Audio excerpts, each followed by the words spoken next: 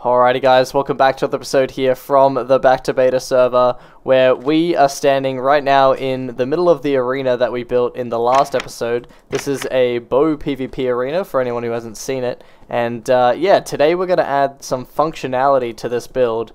I'll show you actually.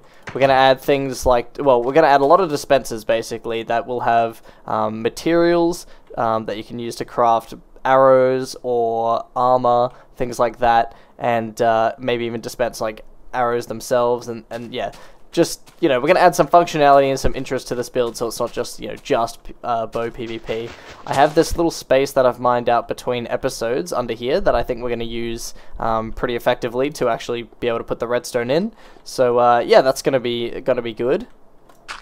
And if you don't know, this is the second arena that we've built in our stadium here, our stadium project. The first one was a spleef arena, which was very successful, and then, yeah, now we've got this bow arena. We've got a few more to add in this space, but yeah, for now we've got the functionality to add into this one here.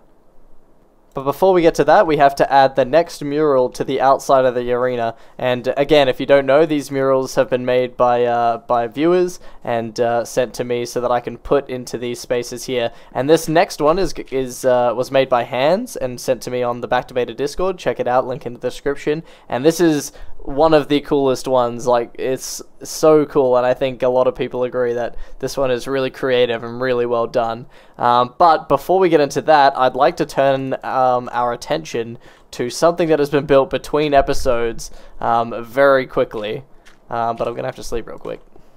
Now, I want to draw attention to this build here that's been built on this hill here, and you guys are probably wondering, why have we not seen this build before? It's just sort of come out of nowhere, and you didn't show us any of the progress on it, and that's because I didn't build it, alright? I didn't build it, and this thing showed up within a day. Like, this came out of nowhere.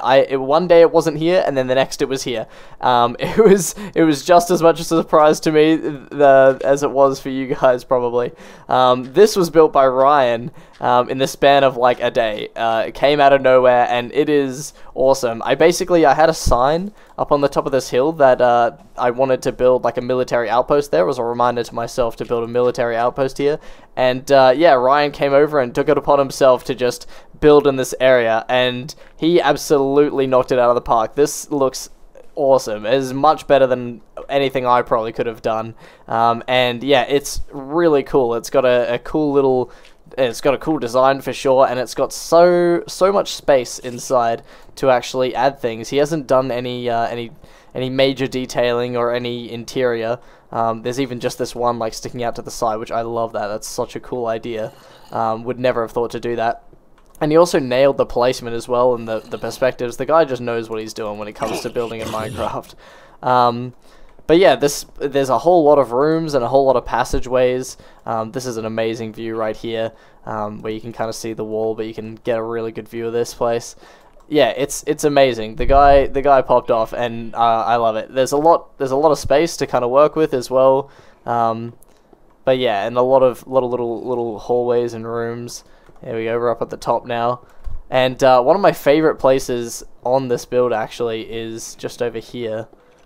Right over here. This is an awesome spot to stand, because it just has such an awesome view of the village right here, the village, and then the stadium. Like, you can really see kind of almost all of the stadium. You just missed like a tiny bit there, but this is a great way to see the whole thing, plus the murals that are being added in. Like, yeah, this is awesome. So yeah, thanks Ryan. I don't know if he plans on doing any detailing, but I probably will. You know, try and make it not blend into the ground so much. But yeah, super cool build. It came out of nowhere, and yeah, I love it. Alright, but magically amazing appearing buildings aside, it's time to add the next mural to the wall, so let's get into it. Alright, but there it is, all done and dusted. I kind of messed up recording building that, so we don't have any, like, I'm placing blocks montage, but this looks awesome. Hans, you absolutely nailed this one, knocked it out of the park, and yeah, it looks really cool. shaved down this little hill a little bit because I worry it detracts from kind of the immersion of looking at the murals. But yeah, I don't know if it's enough. You guys let me know in the comments. But yeah, this is a really cool addition.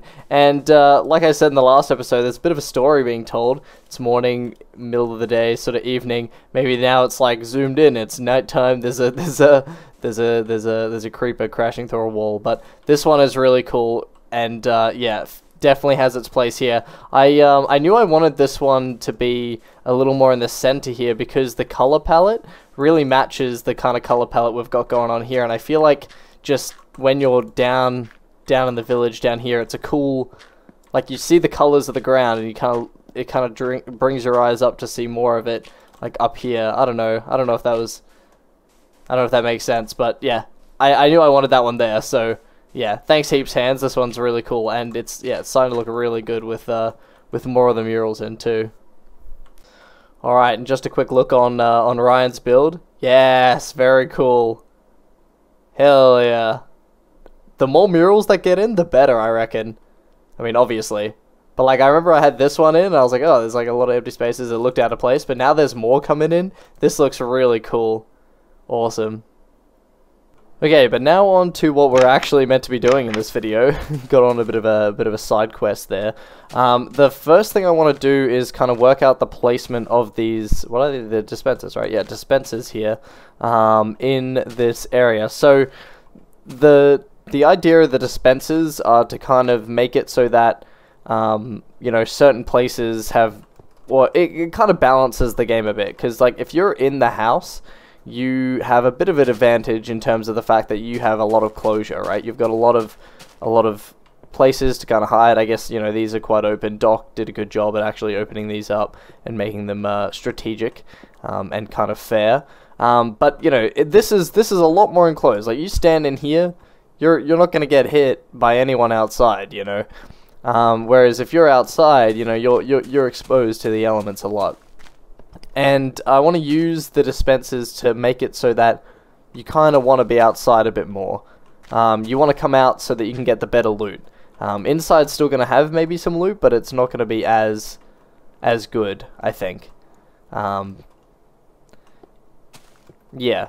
So, I mean, I also mentioned in the last episode, some of the loot's going to be craftable, so that's why there's a crafting table here. That was Doc's idea. Big brain, I think. So, yeah, I'm gonna work out the placement of these dispensers, and yeah, I think we'll see how we go. Aha! So we've run into our very first issue. I totally forgot about the fact that dispensers in this version aren't directional. They can only be placed on their side like this. So that's gonna be an issue. That's gonna limit where we can place these dispensers, because they're gonna have to be like underneath a block like this, for example, rather than 2 blocks down facing up like into a block here like this. I guess that means, you know, it can be under the trees or under the boulders. We've got plenty of options, but yeah, that does limit the options slightly. Shouldn't be an issue though. Easy solution is just to put it in this block here for this one, and then it'll like shoot out of here. Perfect. It'd be kind of cool to have some items like floating in the middle of the water, because then you have to jump in the water as well. That would encourage you to get in the water. I kind of like that idea. Just how do we do that? I'm hoping maybe if I put one like under here, it might, like facing the right way, it might shoot out and like end up in the water anyway. I think that's a good idea. I feel like this one should be... I feel like if there's one here, it shouldn't really be behind the rock, because this is a really safe spot. So I feel like right here, because if someone's on the balcony there, they could snipe you, or like, you've got a lot of... You're waiting for something here, you've got a lot of places to get shot, so I think one here would be pretty good. Maybe like there. That's a good one. Okay, so let me go over the placements of these dispensers. And I kind of, my mindset was about where is useful for them to be and what makes you get into that area. So right now, like, this space here has a good, like, good space here. Like, there's a reason to get into this tree. But there is a dispenser down here that will dispense items into the water. So yes, you're coming over here and you've got a good vantage point, and you can see, like, you know, some good items come here, but if there's a player in there, or there's a player sniping you from across here, you're not really going to want to jump in the water, depending on the item. Like, I think that's a good kind of balanced spot there. And there's another one here, which is good, like, you're super open to almost everywhere on the map, so this is a dangerous spot. I think this one will probably have the most amount of good stuff in it. There is one over here, underneath this block here, that'll dispense. I didn't put it behind the rock because I feel like, you know, that's kind of OP, like you're just waiting and you can kind of hide here. Whereas if it's here, like you're out in the open, you're having to like stay alert, and it could be kind of medium level loot, I guess. I also put one under this rock here. Now this one, again, it sort of shoots out this front part here, so you're kind of exposed to the elements a bit. Because I think if you're here, oh no, I guess you could get, actually I don't think you can get sniped from there because these fences do get in the way unless they jump, I guess.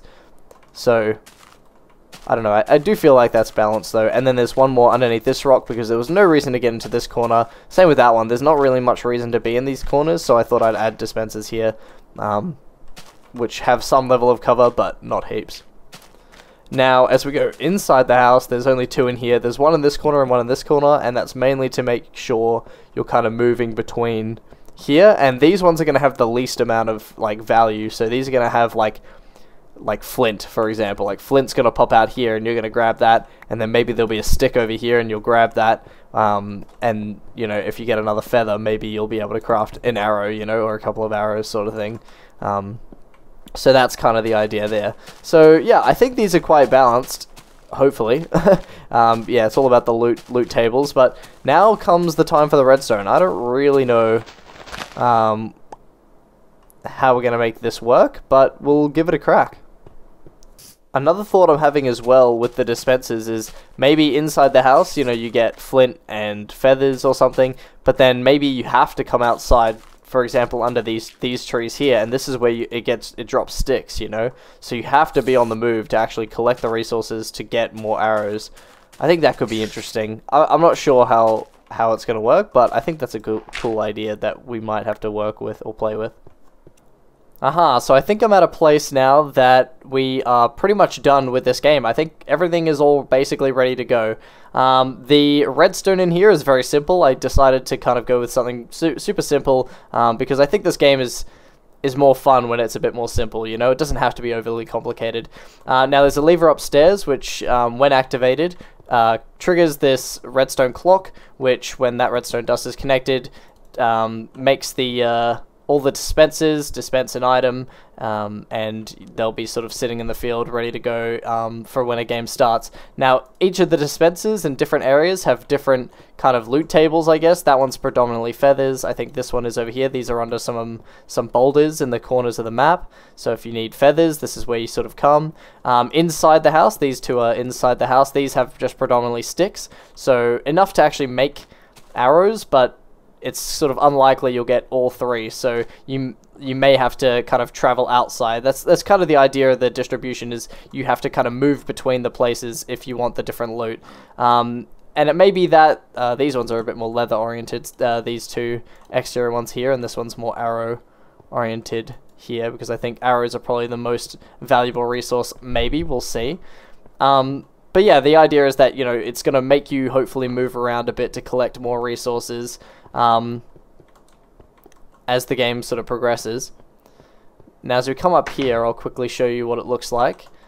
In this corner is sort of the service hatch. We've got the item dispenser, so this, when flicked, dispenses all the items.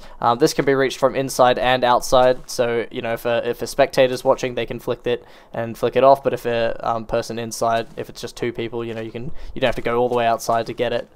I've also added these chests here that are sort of unused items sort of go in there, so we want to try and preserve as much as we can because not everything is farmable in this version. And then we've got bows and arrows, so I think every player is going to start with a bow and then 20 arrows, and then, you know, if you sort of run out of those, you run around and try and collect as much as you can, because sort of if you try and craft one arrow, one stick, one feather, and one flint, that'll make 4 arrows, so you should be pretty sweet there. I also made one additional change over here to the original design, so let me come in here.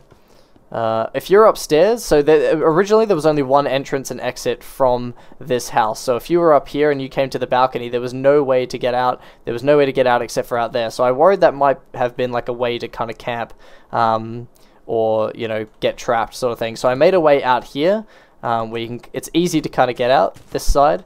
But there is actually a way to get back in as well. It is an entrance as well that maybe not everyone will be able to do, or not everyone will know how it's done, or that it is even there. But there is a way actually to get in through here, which I thought was a good addition to make.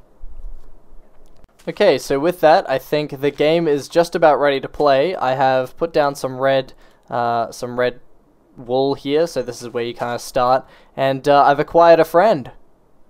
So hopefully we can actually play test this game with Doc, and yeah, we'll see how it goes. You ready to play this game? Yeah. You gonna play this game with me?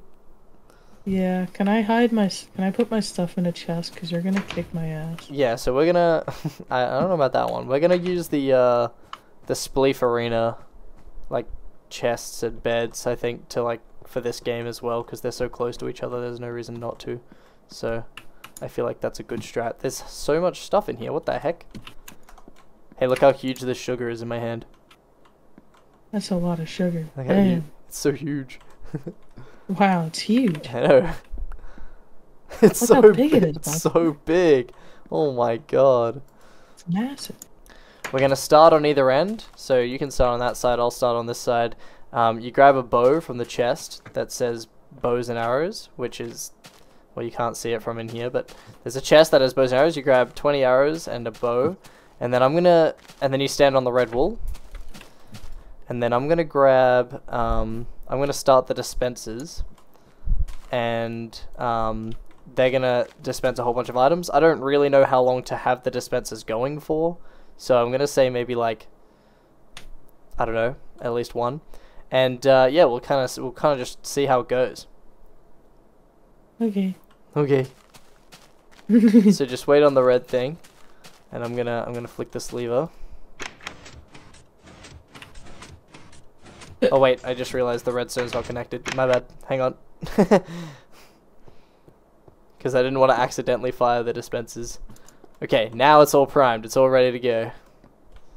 Let's try this out. I'm excited to try this out. Okay.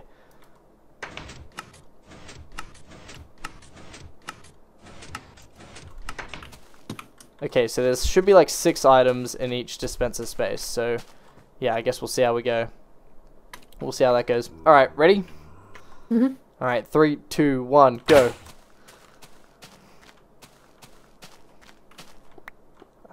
I don't really know what the tactic is here. Ah.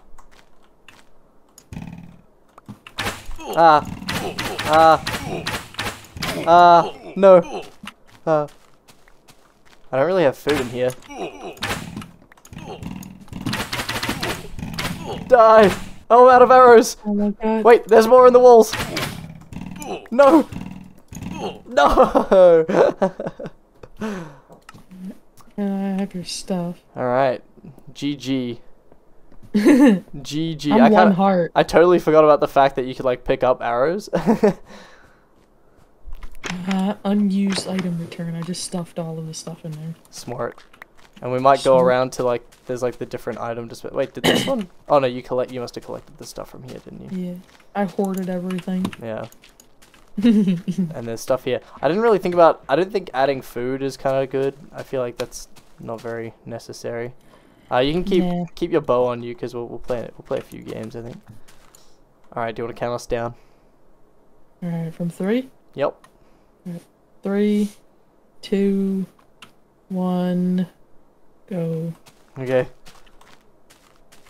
Go do your thing.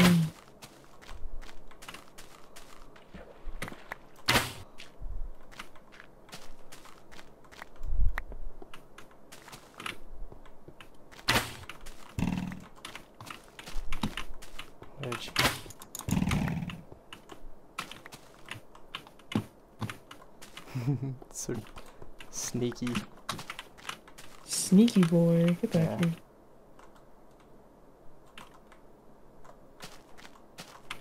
Where are you? Oh, I see your little head. What? You're crazy. Did I even hit you at all? No! This is bullying! Oh, what a shot. Oh, what a legendary shot. I'm actually a cracked maniac.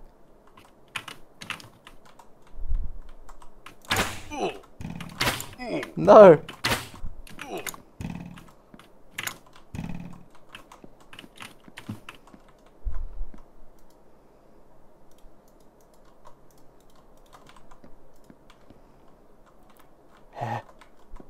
Where are you?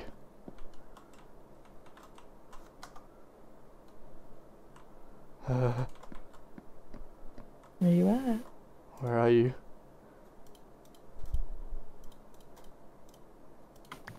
No! No! No! No! No! No! No! No! No! No! No! No! No! Damn it! I played the waiting game. I crafted boots. I crafted boots. Dude, I'm like a fucking shark stalking my prey. I can cue the Jaws theme. I made some pretty epic shots, I feel like, there, though. I think I did Considering too. my leg. Oh, Took hell the yeah, boots. look at the boots. Booted up. Booties. Booties. Alright, what do we reckon? Do we need more items? I feel like that's kind of the right amount of items. I feel like it's perfect. Alright. Because the games are relatively short. Yeah, they're pretty short, yeah, with only 2 people. Alright, I'm gonna turn it on again. Shut up. No. Okay. Alright. Round 3. I'm gonna win this time. Ready? 3, 2, 1, go.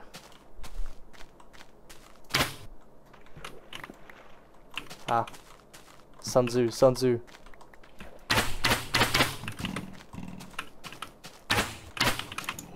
Oh, I actually cracked maniac shot you. Let's go. Where are you? Hey.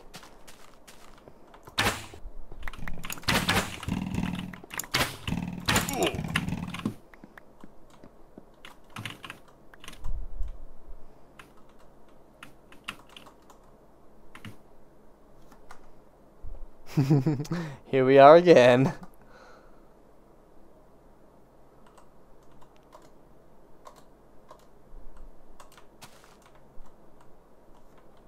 What you doing up there? I don't know, just hanging out. How did I not kill you?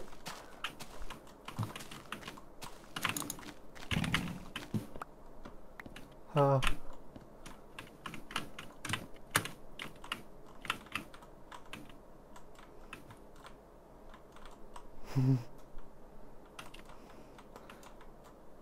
Okay, the strategies are starting to come in. No. Yes. No. No, I don't have any arrows. I don't have any arrows. How do you have so many? How do you have so many? Oh, I took fall damage. That's not fair. Oh, man. How do you have so many arrows? Oh, man, I just used all of them. No, no! How do you have so many arrows left? Oh, I had like 6, and I keep so collecting all sad. the ones that I like walk by. Oh, man, this sucks. Man, oh man. I had such a little good drop on you too. Yeah, you did. Damn it! Aw. So sad. All right, what? I don't know what round this is. 4. Yes. All right, round 4. Let's go. Ready? 3, 2, 1, go.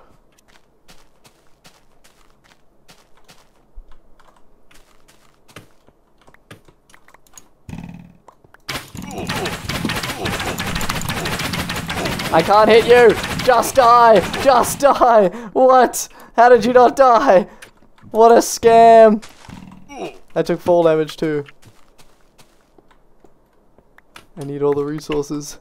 I need all these arrows. What a scam.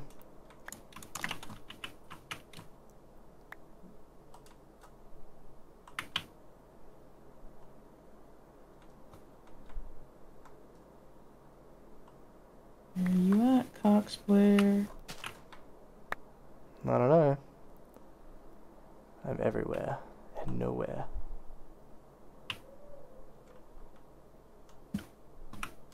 This is kind of tense.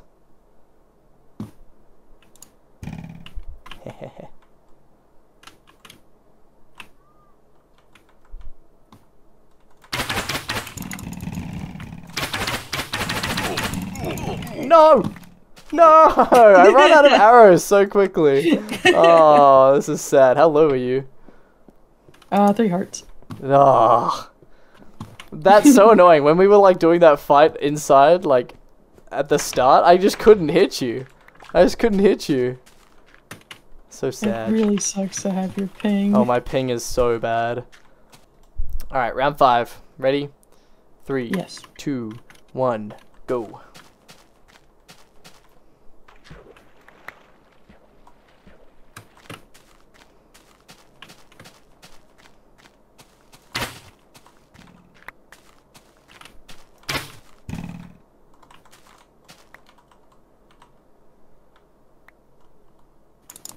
Oh, what? What? How did you hit me? I don't know. Just die! Just die! How are you hitting me?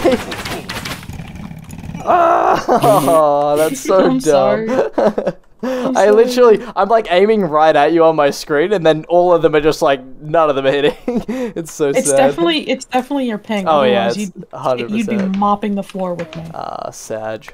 Well, I just have a slight advantage because I live in a more civilized country. civilized? I don't know about that one, Chief. Sorry, more developed country. I don't know about that one either. Alright. Well, alright, good little test games, I think. It'll be fun to see like more people as well, how the strategies kind of change, because I feel like when it's just us, it's like you just kind of go for each other very quickly. Yeah. I don't know. Alright. Okay, well there you guys have it, the first little test run of the minigame.